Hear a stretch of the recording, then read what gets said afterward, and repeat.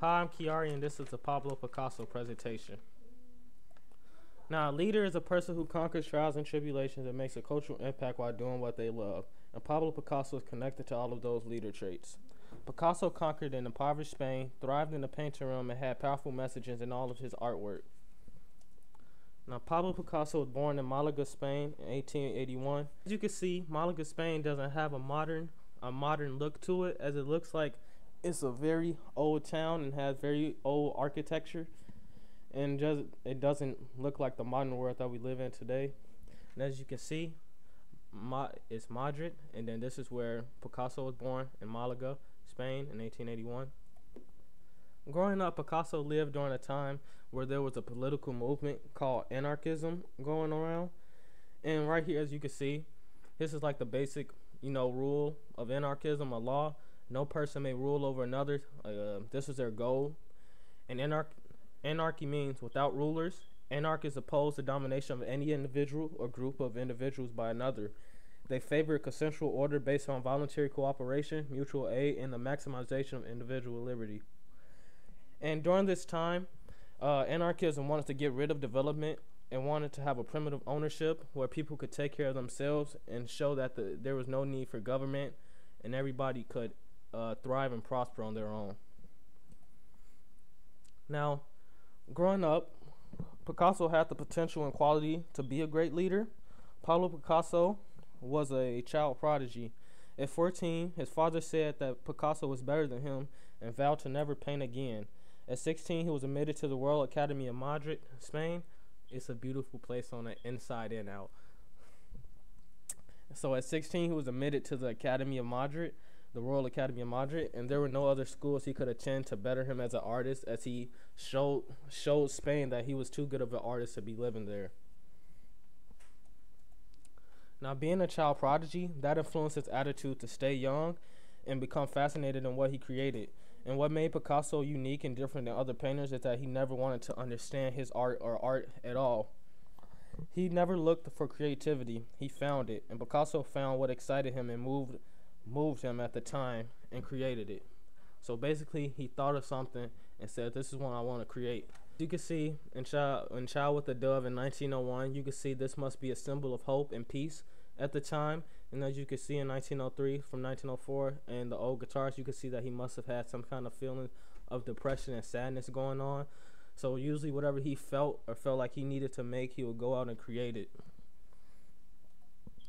So in 1904, Picasso arrived and settled in Paris.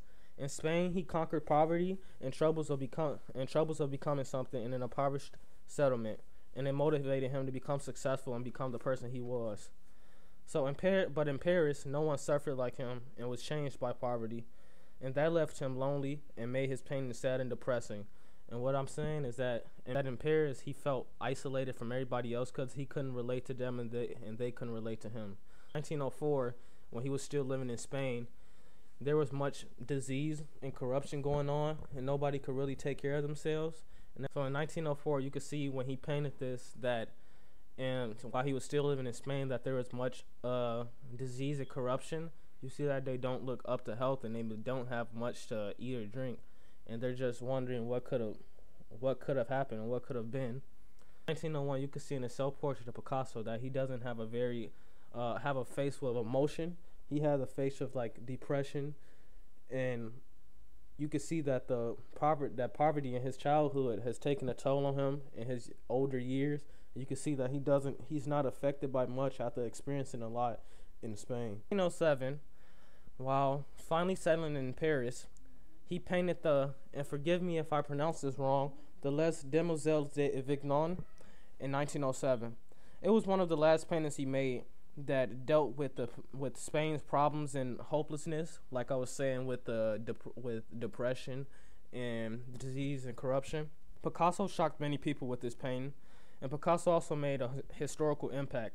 He wanted people to see what he saw: disease, horror, and ruthlessness in Spain. So before this painting was created, women were usually painted as symbols of beauty, but women in this painting, you can see that women with no beauty, and it looks like death, is shocking, and this is what shocked the world and everybody around Picasso.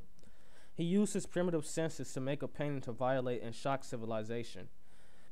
And like I said with anarchism, the main goal of anarchism was to go back into a primitive leadership and ownership of the world. And so this is what influenced Picasso during this time. Picasso usually painted things that were primitive before this painting and before Cubism. And so he used his primitive senses to make a painting to violate and shock civilization. He used his primitive influence to make people think about life in a different perspective and challenge the world's problems as he saw it. So later in 1907, Pablo Picasso created Cubism. Cubism promised everyone of a modern world. Picasso loved his primitive influence on paintings.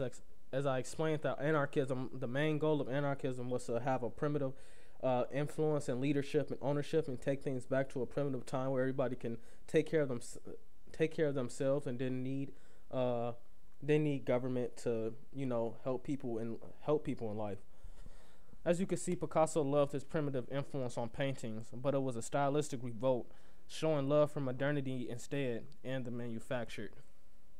And Cubists also wanted people to see paintings in different points of view. Everyone was entitled to their own view and love of the painting, a love of paintings, during this period of Cubism from 1907 to 1914. And as you can see, these two paintings right here, Girl with the Mandolin in 1910 and Juan Gris portrait from 1912, you can see that here's a manufactured item, and then you can also see that it's a different view. This is not how you would usually depict a girl with a mandolin or a usual self-portrait of somebody.